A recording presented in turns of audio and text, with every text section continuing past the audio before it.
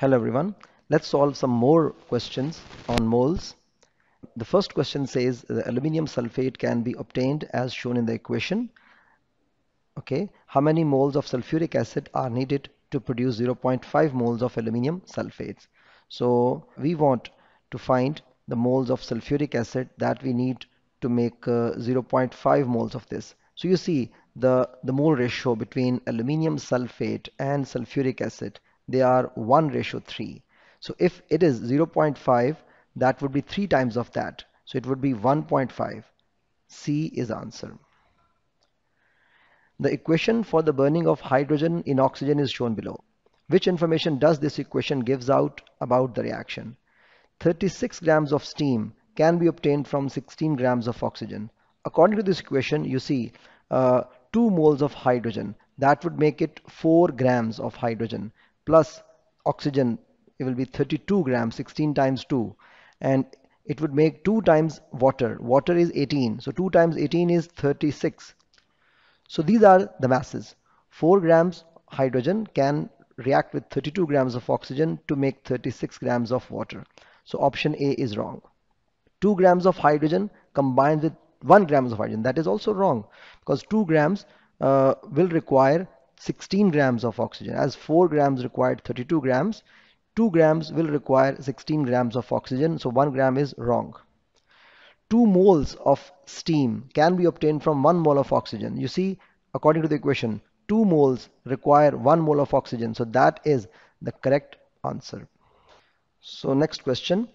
We got this diagram, and the diagram shows the apparatus for measuring the volume of hydrogen given off when an excess of dilute HCl is added to powder metal. We are reacting a metallic powder with dilute hydrochloric acid, and we are collecting this gas over here. Now, the experiment was carried out 3 times using the same mass. Okay, we got the same mass of powder each time, but different powders. Okay, pure magnesium, pure zinc, a mixture of magnesium and zinc. Which powder gives the greatest volume of hydrogen and which is the least volume? Okay, now we got magnesium. The atomic mass of magnesium is 24 and that of zinc is 65. So it means 1 mole of magnesium will be 24 grams and 1 mole of zinc will be 65 grams. And since we are having same mass of the powders, so having same mass, for example, we can have like 100 grams of magnesium, 100 grams of zinc. If you got same mass, we will have more moles of magnesium, and more moles means you'll get more gas. So greatest volume should be produced from magnesium. Okay, and we got the third option is magnesium and zinc. In this mixture we also got magnesium, that is the lighter one, but pure zinc is a heavier element with the greater atomic mass, will have the least moles.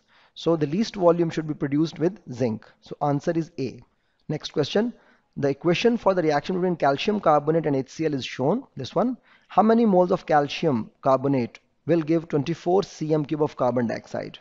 Okay, 24 cm cube of carbon dioxide, and you want to find the moles of calcium carbonate. So first of all, we have to convert this volume into moles because equation gives you the mole ratio. So let's convert 24 cm cube.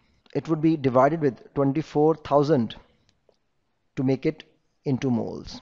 So it would be 0.001. These are the moles of carbon dioxide. So according to the equation, 1 mole of carbon dioxide, it requires 1 mole of calcium carbonate. So answer is D for this question. 1 dm cube of ammonia gas is passed over heated copper oxide. What is the volume of nitrogen formed? Okay, so we got 1 dm cube of ammonia, and what volume of nitrogen? When you have got gases, you can directly find the volumes. Like if it is 2 dm cube, then it would be 1 dm cube of nitrogen that will be produced. So since we got 1 dm cube, we will get half dm cube of nitrogen gas produced. So it would be 0.5 moles. In the next question, 2 reactions used in the manufacture of nitric acid are shown. What is the maximum number of moles of nitric acid which could be formed from 1 mole of nitrogen monoxide? 1 mole. Okay. So right now we got 2 moles, will give you 2 moles. So if it is 1 mole, we will get 1 mole of this according to this equation. Okay, so 1 mole of NO2 we have formed. Now let's say in the next equation, we have already produced 1 mole in the equation number 1. So if you got 1 mole of this, according to the equation, 4 moles will produce 4 moles of this. That means 1 mole of NO2, it will produce 1 mole of nitric acid. So simple ratio, its answer is B. Next, sodium hydrogen carbonate decompose on heating. In an experiment, 5 moles of sample of sodium hydrogen carbonate is heated. Which volume of carbon dioxide is evolved? So we got 5 moles of this one. That will give off how many moles of carbon dioxide? That is the half of that. That will be 2.5 moles. And we want to find the volume. And 1 mole of any gas occupies 24 dm cube at RTP. So what about 2.5 dm cube, that is x? You can multiply 2.5 with 24 to get your answer. So the answer is 60 dm cube. Okay, next question. We got calcium and water. What is the total mass of the solution that remains when 40 grams of calcium react with 100 grams of water? Okay, so we have to find what is the mass remaining. In this equation, how mass is changing? If you look at this equation, we got solid calcium, liquid water, and aqueous calcium hydroxide, while we got hydrogen gas. So this gas, it is actually going out of the container. It is releasing out. Due to this releasing effect of this gas, the mass will decrease. The mass will decrease. Now, how much mass will decrease? That we have to find. And that will give you the total mass of the solution remaining. Initially, we got 40 plus 100. We got 140 grams at start. So we have to find what mass of hydrogen is produced and that has released out. So if you see 40 grams of calcium, atomic mass of calcium is 40. So we got 1 mole of calcium, while water is 18. So 100 over 18, that will give you 5.5 moles. Now, according to the equation, 1 mole of calcium require 2 moles of water. So it means water is in excess. That means we don't need to use water in the calculation. Calcium is the limiting reactant. And according to the equation, 1 mole of calcium will give you 1 mole of hydrogen. Okay, and what about 1 mole of hydrogen? If you got 1 mole of hydrogen, that will be multiplied by 2 of its molecular mass, and that will give you 2 grams. That means 2 grams hydrogen that will escape out. And from this total, we got 140 and 2 grams is lost out. So we get 138 grams is the mass that will remain at the end. So next one, what is the mass of magnesium which will completely react with this solution? So first of all, we have to construct the equation for this reaction, that is Mg plus H2SO4, and that will give you MgSO4 plus H2. We got this solution. We have to find the moles from these values. This is the volume and this is the concentration, and moles is equal to C into V, and volume is in cm cube, divided with 1000 as well. So we will get the moles of sulfuric acid. That will be 0.25 moles. So if you got 0.25 moles of this, we will have the same moles, 0.25 for Mg. And Mg, atomic mass of Mg is 24. So 0.25 times 24, that will give us 6 grams. Which statement about substance formed when a given mass of an element burns in excess of oxygen is always correct? So we got the given mass of an element, and when you burn it in oxygen, which statement is always correct? The substance formed is denser than the element. It's not necessarily, because sometimes we get a solid, and solid substance, solid element, it can produce a gas. So the element needs not to be denser. It can be lighter, denser, no problem. Greater mass than the element, that is fine, because when we combine an element with oxygen, the mass of the compound of the substance formed, it will always be more than the mass of the element, because the oxygen it would have attached with that. So answer is B. Soluble in water? Not necessarily. White in color, we may get different colored compounds as well. All ammonium salts on heating with sodium hydroxide produce ammonia. From which ammonium salt can the greatest mass of ammonia be obtained? Fine. So actually, ammonia gas produced depends upon the ammonium ions. You can see in the first ammonium phosphate, we got three ammonium ions. And in the ammonium sulfate, we got two ammonium ions and got one each. Now, we got 0.5 moles of this ammonium phosphate. So you'll just times 3, make it times 3 to get the moles of ammonia. So it would produce 1.5 moles. It would produce 1 mole, and the others, they also produce 1 mole. So greatest mass will be produced with the A. Next question. We got these two equations. What is the maximum mass of fertilizer that can be made if only 17 tons of ammonia is available? Fine. Now we got 17 tons of ammonia. Since we got the mass of ammonia in tons and we have the final answer also in tons, so there is no need to convert it into grams. We can directly use this value and find the moles and solve this MCQ. Ammonia molecular mass is 17. So if you divide it with 17, we got 1 mole. That's not actually the 1 mole. I'm just doing it regarding this question because the mass of ammonia is given in tons and the answer is also needed in tons. So that's why we are using a simple straightforward method. Now 1 mole give you 1 mole of nitric acid, and from the second equation, if you got 1 mole of nitric acid, you will get 1 mole of this. Now we can multiply this 1 with the molecular mass of this, so which is 80. So we got 80 tons of ammonium nitrate. Hydrogen react with oxygen as shown in the equation below. How much gas will remain if 2 dm cube of hydrogen are reacted with 1 dm cube of oxygen? According to this equation, 2 moles require 1 mole. That means 2 dm cube will require 1 dm cube to react. That means no gas will remain. So 0 dm cube of gas will remain because the water produced is a liquid.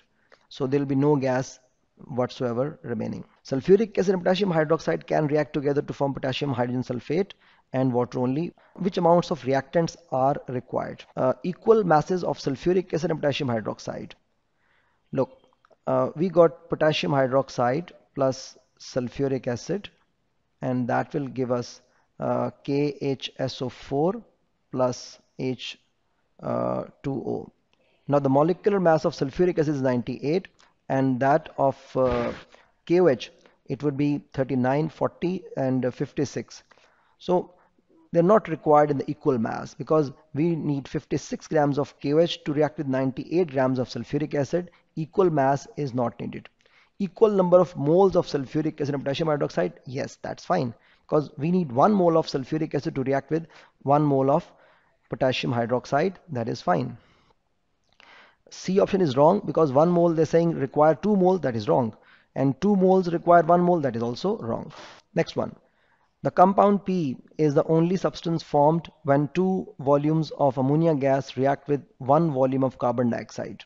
What is the formula of P? Okay, so we have got 2 volumes of ammonia, that means 2NH3, and react with 1 volume of carbon dioxide plus CO2. Now how many nitrogens we got? 2 nitrogens. Okay, so 2 nitrogens, they are over here as well. They are present in all of these actually. Now 6 hydrogens we have, 6 hydrogens. In the first option we got 2 and 4, 6 hydrogens. Here we got 4 hydrogens. Here we got 4 plus 4, 8 hydrogens. Here we got 8 hydrogens. That means the answer is A. Next question. When reacted with an excess of dilute hydrochloric acid, 0.002 moles of metal M liberated. Liberated means produced, you can say. 48 cm cube of hydrogen. Which equation is correct? So we got hydrogen gas first of all. So if you look at these equations, we can eliminate 2 equations straightforward without doing any calculation, because hydrogen is produced only as H2. It's not produced as H. So that's why these 2 options B and D, they are wrong. Now we have to see the other 2 options. We have to find the mole ratios. Let's see, the moles of M is given and we have to find the moles of hydrogen. It's 48 cm cube, divided it with 24,000, so we get 0.002. So it means it's 1:1. In the first equation, in A, we got 2 moles of metal M producing 1 mole of hydrogen, but in equation C, we got 1 mole of metal giving 1 mole of hydrogen. So it means C is the correct answer. Next one, nitrogen monoxide react with this. What is the maximum volume of nitrogen that could be obtained when 1 dm cube of nitrogen monoxide? It's fine, very easy.